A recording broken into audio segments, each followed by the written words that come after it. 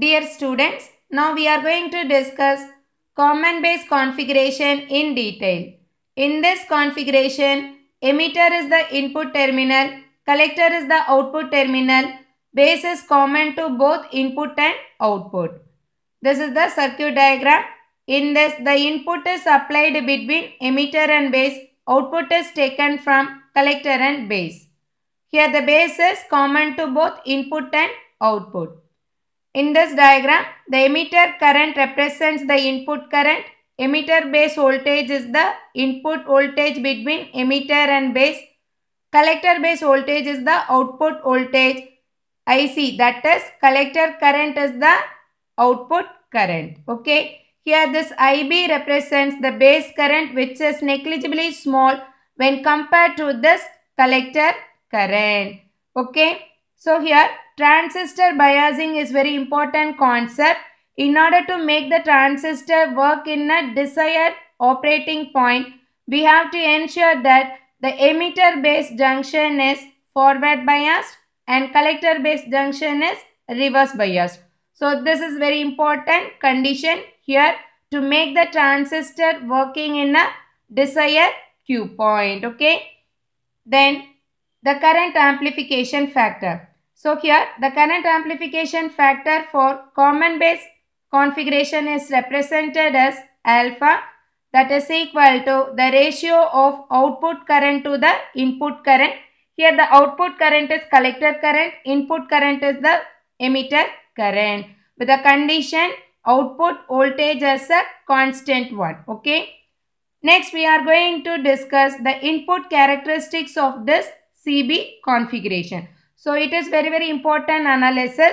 So in this characteristics we are going to analyze the input current versus input voltage with the condition VCB as a constant one.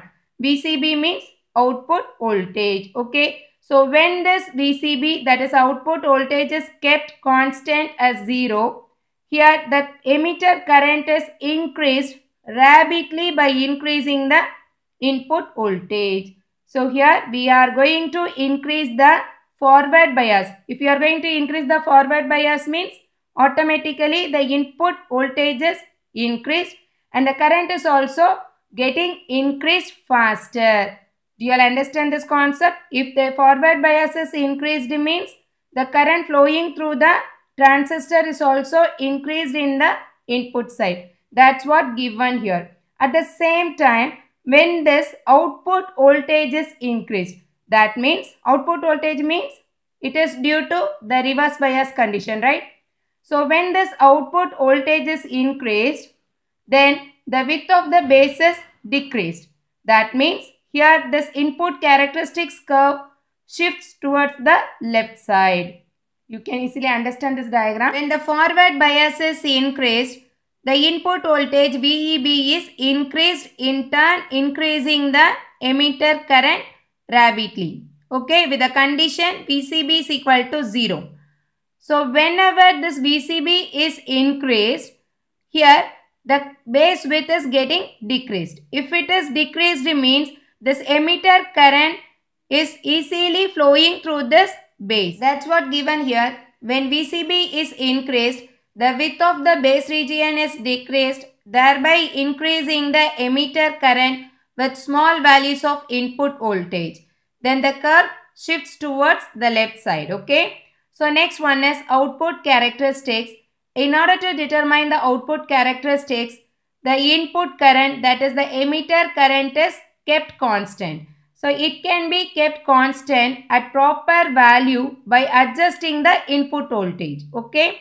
So as we all know that in BJT, the output current is depending on this input current. That means output current is controlled by the input current. So here these two are directly proportional to each other. For a constant value of this emitter current, this IC, that is output current, is independent of output voltage. Output characteristics means what? Output current versus output voltage. But for a constant value of emitter current, this output current is independent of this one. If IE is equal to 1 means IC is also 1. I is equal to 2 means IC is also 2.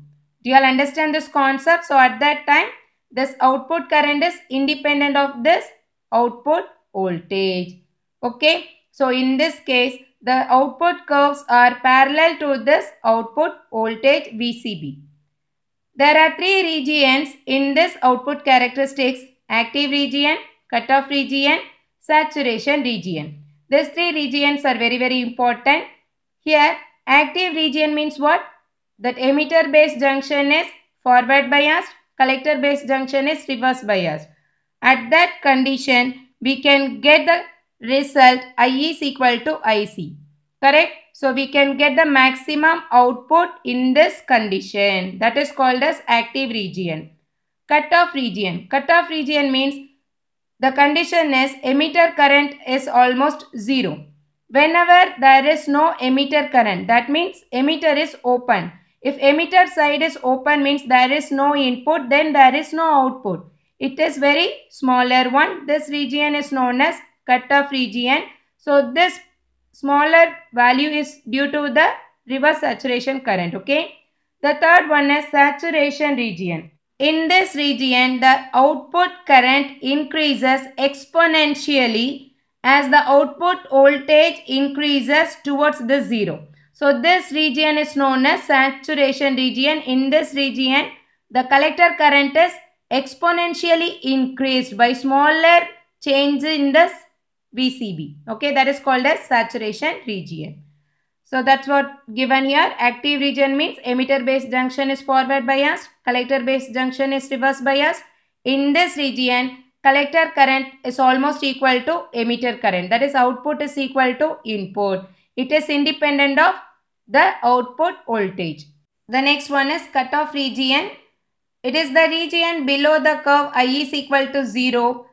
If I is equal to 0, that is emitter is open, then the collector current is only due to the reverse saturation current, which is negligibly small. So here the output current is almost equal to 0. Okay, so in this cutoff region, emitter base junction and collector base junction both are reverse biased. Okay. So next one is saturation region. It is the region to the left of VCB is equal to 0. That is negative value of this VCB.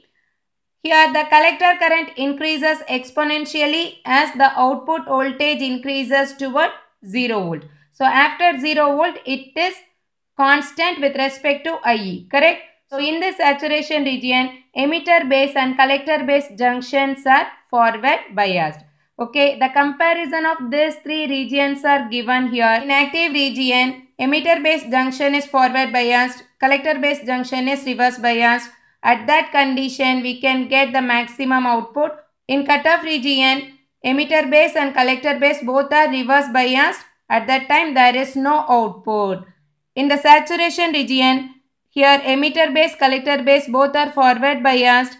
Here this output current increases exponentially when this output voltage increases to 0 volt. Okay.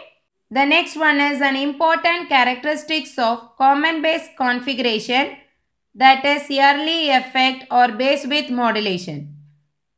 When the reverse bias is increased at the collector side, the width of the base is getting reduced. Correct? Reverse bias means positive is connected with this negative. So what will happen?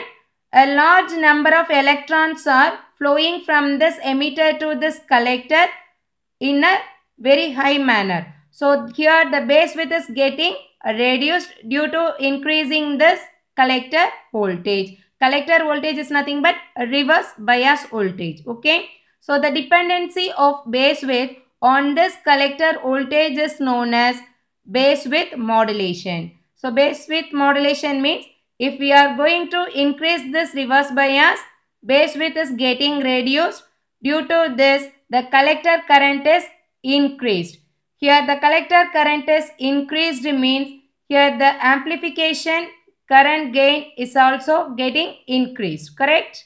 Here output current by input current. Then we can get the maximum current factor. Okay?